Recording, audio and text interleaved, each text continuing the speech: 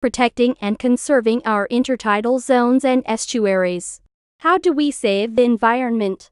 The intertidal zone and estuaries are homes to different kinds of living things. These make them a vital place of the earth. These places are meant to be protected by us human beings.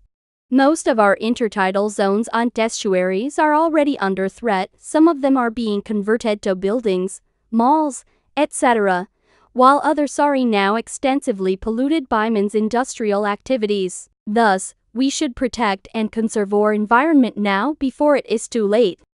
The different ways of protecting and conserving the intertidal zones and estuaries.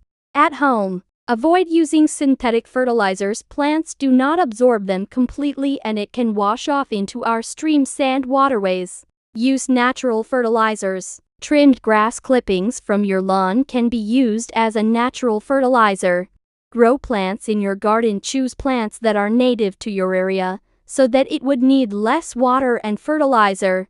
Dispose toxic products properly. Improper disposal may pollute coastal rivers and estuaries. Remind your parents to pump your septic tanks at least every 3 years. Use non-toxic pesticides, examples of which is a mixture of soap water and chili pepper. Excessive use of toxic pesticides can pollute nearby waterways. Always clean up after your pet's waste. Never let their waste be washed up to waterways and end up polluting your estuaries. At the beach, leave our beaches clean. Always pick up your trash and dispose it properly. Do not disturb or keep animals that you found along the shoreline. Avoid using motorized boats in sensitive habitats. Use canoe or kayak if you want to snorkel near coral reefs. When on a boat, avoid throwing your trash out to the sea.